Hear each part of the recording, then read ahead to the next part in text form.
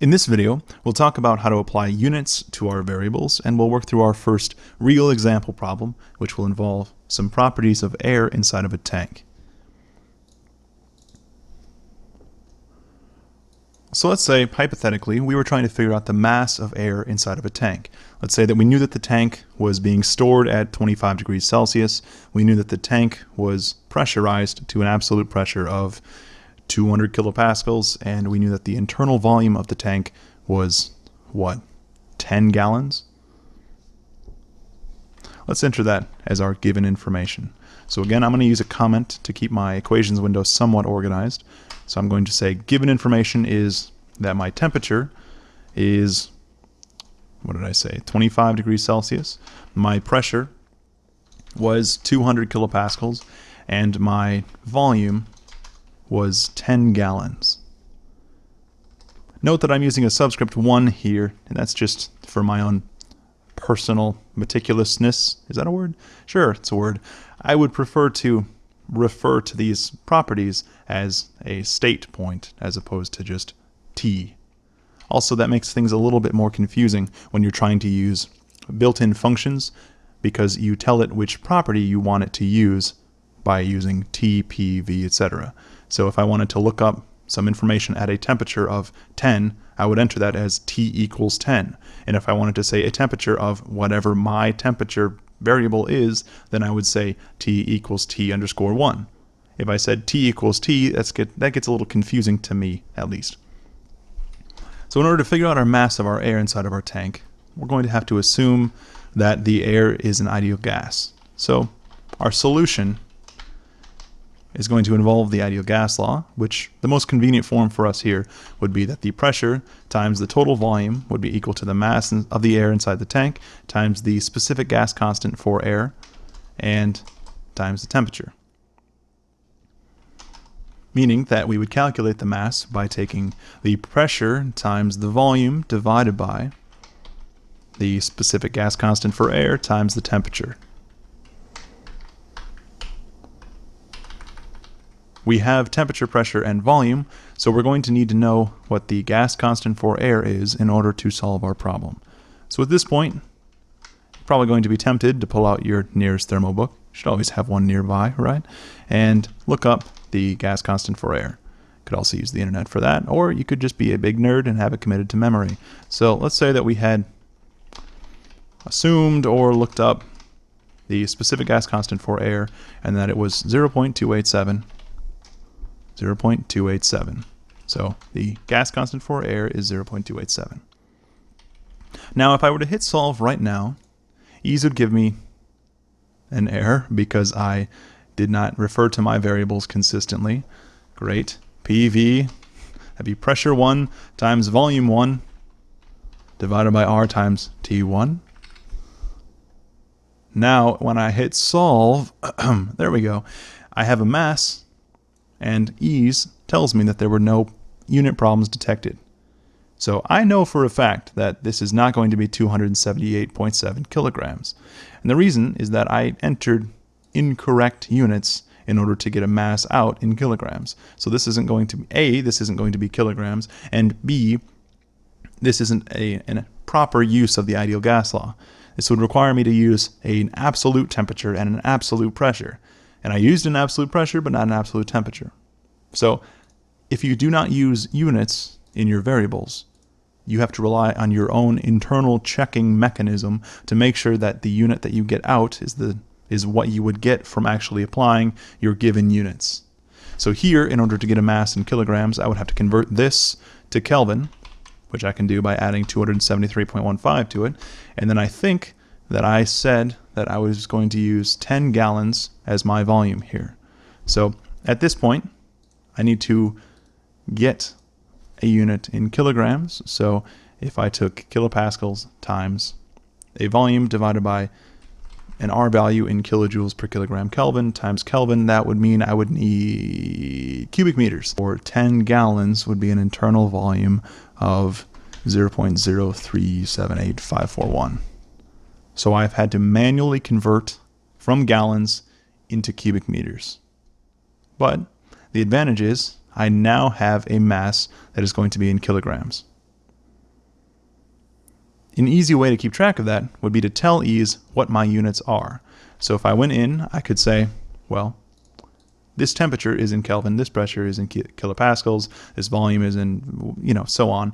And I do that by one of two ways. I can either go up to Options and click on Variable Info, which is where I would enter information about my variables.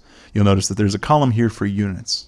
So I could tell it, hey, that mass is in kilograms, that pressure is in kilopascals, that R is in kilojoules per kilogram Kelvin, that temperature is in Kelvin, and that volume is now in cubic meters.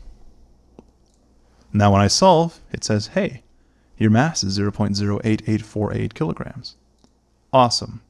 I could make this a prettier output by right-clicking, going to Highlight, and putting a box around it, maybe changing the background color to a nice pale yellow. There we go. We have a nice beautiful mass of air inside of our tank.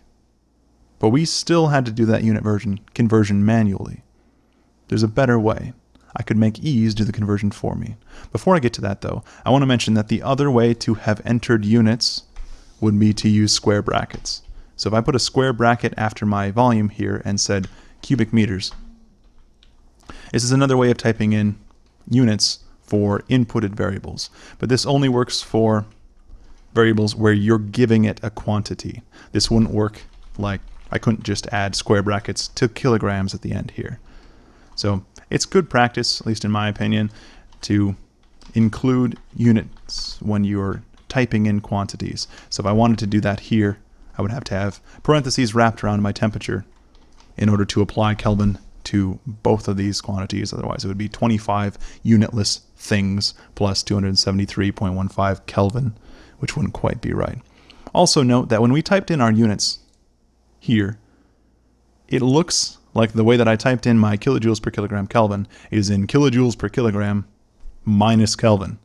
But despite the fact that this is a dash or hyphen or whatever the name of that symbol is, despite the fact that that's a minus sign, EES understands that I'm typing in kilojoules divided by the quantity kilograms times Kelvin, close quantity. It's just a shorthand way of typing in units. Also note that because EES does not pay any attention to spaces, I prefer personally to tab out my units when I'm entering information like this. So if I hit tab between the number and the unit system, that puts a nice big space and lines up all the units. I think personally that's an easy way to keep track of, hey, this is in Kelvin, this is in cubic meters. I also don't have to figure out where the number starts and ends when I'm trying to read off of a number, if that makes any sort of sense. So if I were to hit solve now, I still get mass in kilograms. Also note that I can get EES to output multiple units. So if I wanted to, say, include a mass in kilograms and a mass in slugs or pound mass, I could right-click on this and say, well, output a unit in kilograms, also output a unit in pound mass.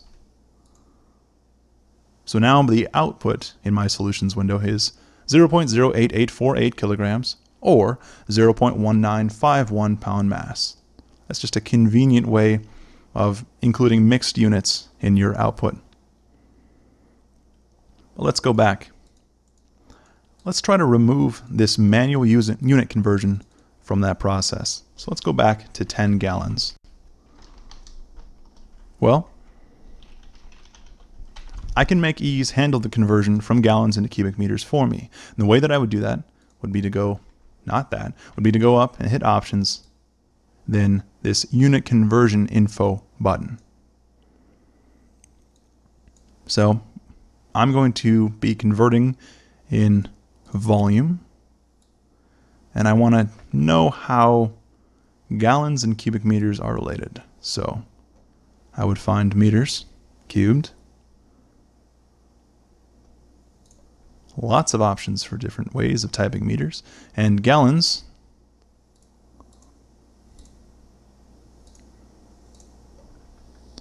so gallons and cubic meters.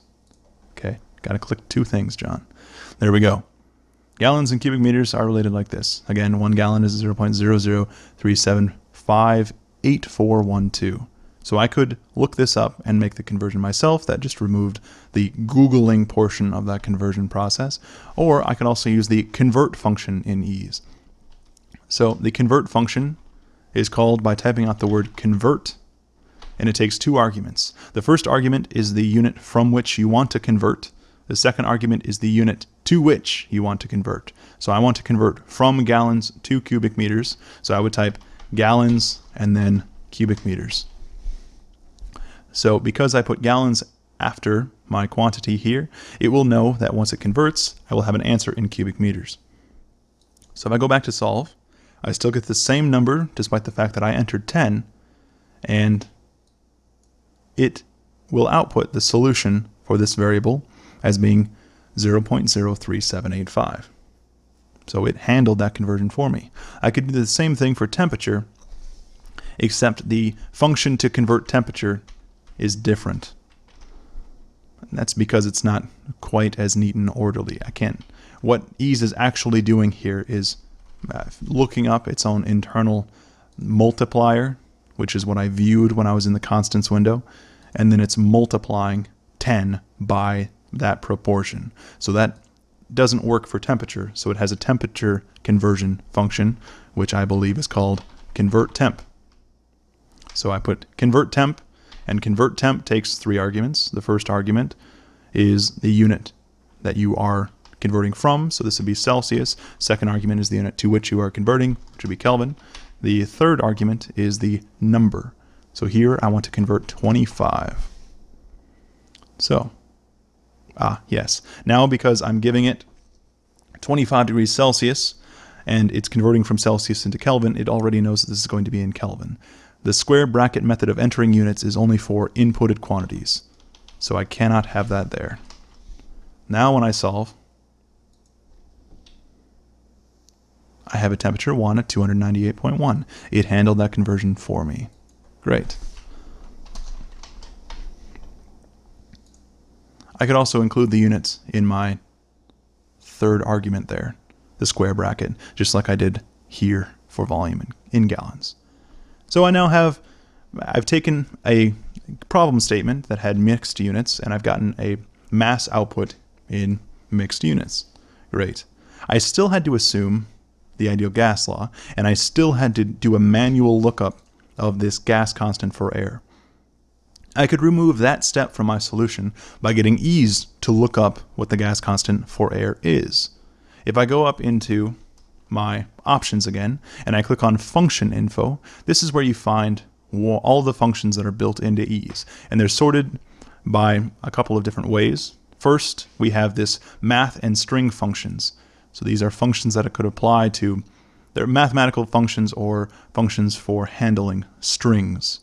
If you've got any programming background, you can probably understand what the string function is referring to, but the math functions are useful if you wanted to say, take an arc cosine of some value at some point in your analysis. The thermophysical properties are going to be the ones that we're going to be using the most, because this is an EES tutorial for thermodynamic purposes. And the thermophysical properties is where you would get EES to figure out properties for different substances. So once we click on thermophysical properties, we have to select what type of material we're looking at. So here I have the option of selecting real fluids or ideal gases or a mixture of air and water, etc. So for the moment, I'm going to be looking up properties of ideal gases. Once I click on that, I will have a different list of materials. This right window is where I list all the possible materials for which I can look up properties. If I want to know more about any of these, if I click on fluid info, it'll pop up some information about where that information comes from. So in the case of C2H4, it's getting this information from a paper called NASA Glenn Coefficients for Calculating Thermodynamic Properties of Individual Species. For the moment though, let's just take everything that EES has as rote. So I want the ideal gas air, which is called air.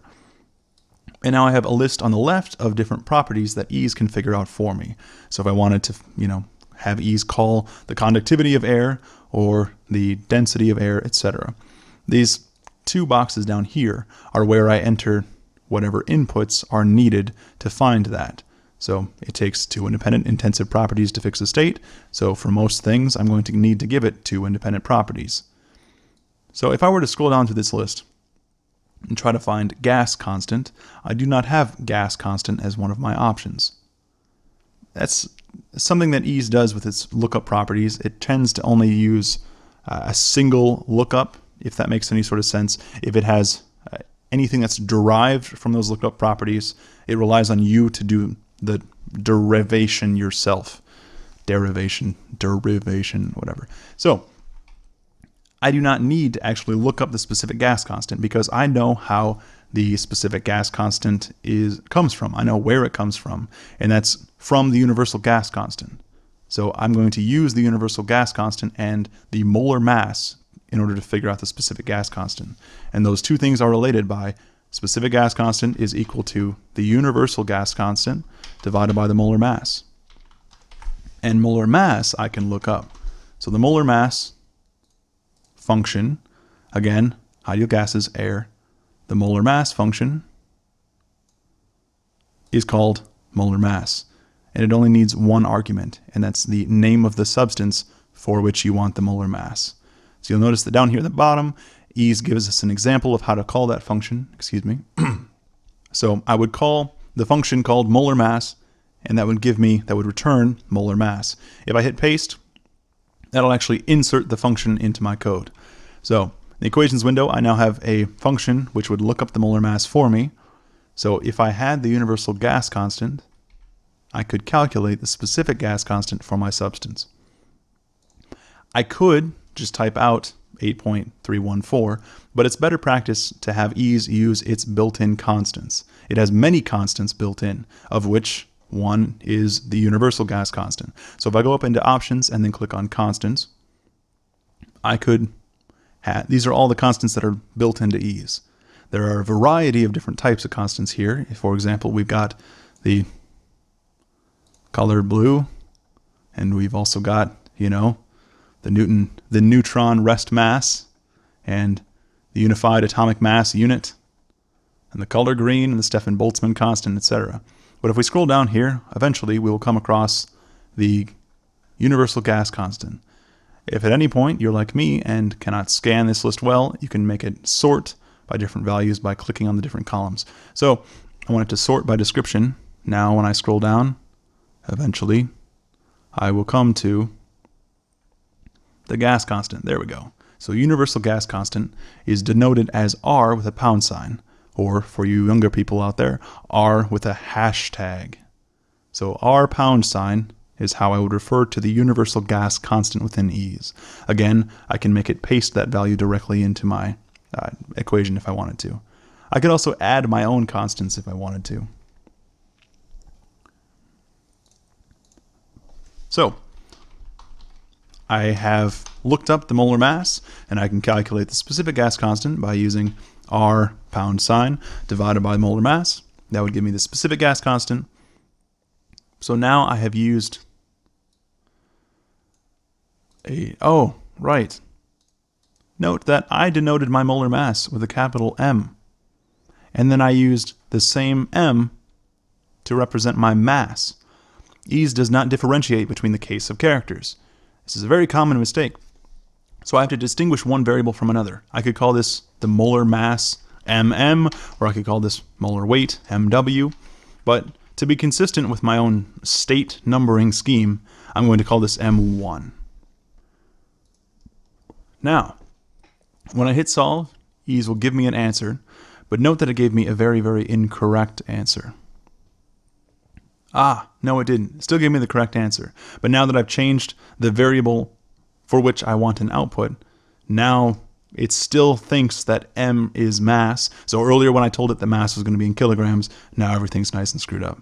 So let's go back to variable info. Let's change our unit for the variable M from kilograms into what the molar mass actually is, which would be kilograms per kilomole. And then mass M1 is now written in kilograms. Now,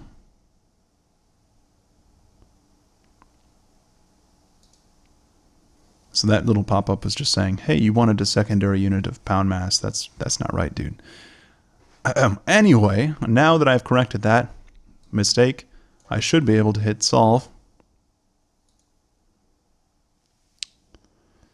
Okay. Fine. That's how you want to play the game, EES. We can play that game. Now that I have corrected that mistake, aha! Now I have a mass in kilograms, but I still have the molar mass highlighted, so I could change that back to a normal representation, and I could now have it highlight mass. Great. Look at that. Worked perfectly the first time. Awesome. So a nice thing about entering units is that EES can detect when there are internal inconsistencies. So if I had actually used incorrect units in my ideal gas law here, it would have told me. It would have said, hey, that there is a unit problem here. It's good practice to, at least in my opinion, it's good practice to convert all of your given units into the base units for your problem, and then use your base units for your problem internally throughout the entire problem. That way the whole equations window is internally consistent. Then at the end, convert your units back into whatever output you want. So we can define what the base units are for my problem by going up to options and then unit system. So I'm setting the base units here. That is sort of like the default units for this problem. So I could set, hey, I want you to use SI units. I want you to do default to a temperature of Kelvin, default to an energy of kilojoules, pressure of kilopascals, and a degrees for angles. Now that I've defined base units, that's what EES will use when it doesn't know otherwise. So I have a mass in kilograms. Again, if I wanted it to output in pound mass, I could. But I'm still assuming that air is an ideal gas. I can actually come up with a better solution by going back to my function info pane here. When I was in thermophysical properties, I had looked up the molar mass of the ideal gas air. I actually have properties for the real substance air, which is denoted air Ha. EES has built-in properties for air, just like your steam tables. This would be air tables. So I could actually look up the specific volume of my air and use that to calculate a mass, which would be a much more accurate answer.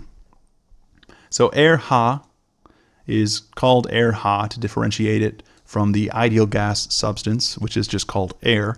And here I could look up a lot of things about it, including the molar mass again, but what I want is the specific volume, which is called volume in my little list here. And again, I need two independent intensive properties to look up the specific volume. So I could give it temperature and pressure, or I could give it temperature and quality, etc. So I want it to look up the specific volume for the actual substance air at my temperature and pressure. So I would select this function from real gases, then I will hit paste to insert that into my equations window. So I now have a little v. So let's call this little v2. Let's say that my specific volume 2 here is going to give me my mass without assuming the ideal gas law. Then I can compare the two masses. So the function for looking up specific volume is called volume, and it requires 3 arguments. The first one is the substance, air Ha. Second argument is what my first independent intensive property, which is temperature. So T equals, and then I would enter my temperature. Again, I could write 300 Kelvin here if I wanted to, or I could just refer it to the variable that I already defined for temperature, which was T1. Then I could use the second independent intensive property as being pressure, so P equals, and I could enter pressure here. But I will just refer it to my P1.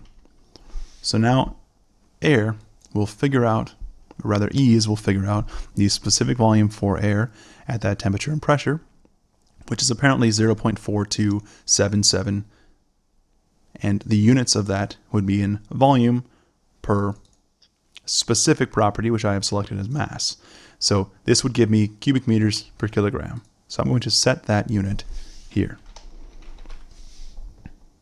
Now that I have the specific volume for air at that temperature and pressure, I could calculate an alternative mass here. Let's call it M2.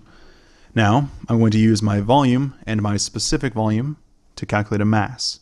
So since specific volume is volume per mass, that means that I could calculate a mass by taking the volume divided by the specific volume. So this would be capital V underscore 1 divided by little v underscore 2, even though little v and capital V are treated the same. That'll give me a mass in kilograms. So I will enter in my units for mass.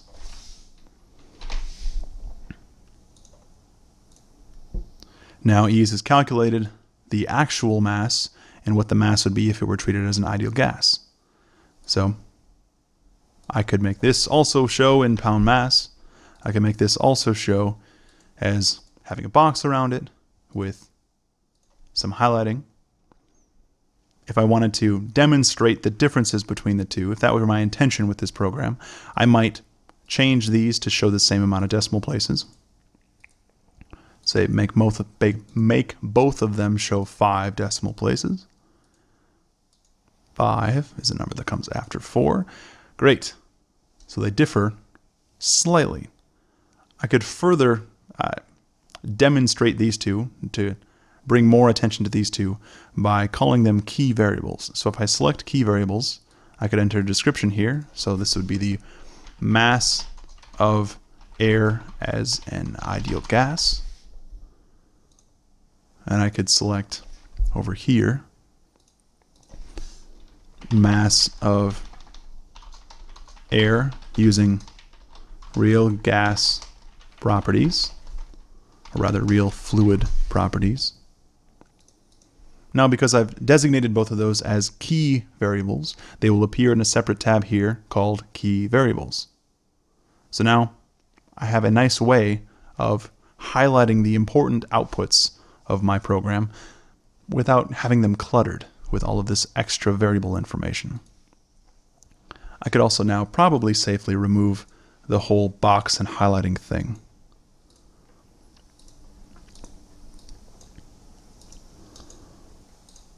So I might show the difference between these two with a delta. So I could call a new variable delta M. I used uppercase for DELTA again because that's how I differentiate a capital Greek letter delta from a lowercase Greek letter delta. And I would say that this is the difference between M2 and M1. I'm going to have to enter that this is in kilograms.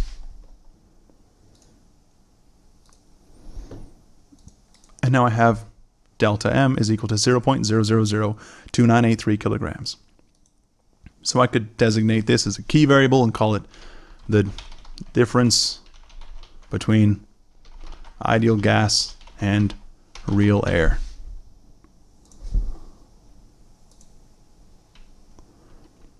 Hooray! So that concludes the first example problem here. We will have many more example problems. Our next video will pick up some steady flow devices, so we'll work another example problem with a slightly more complex statement. Stay tuned.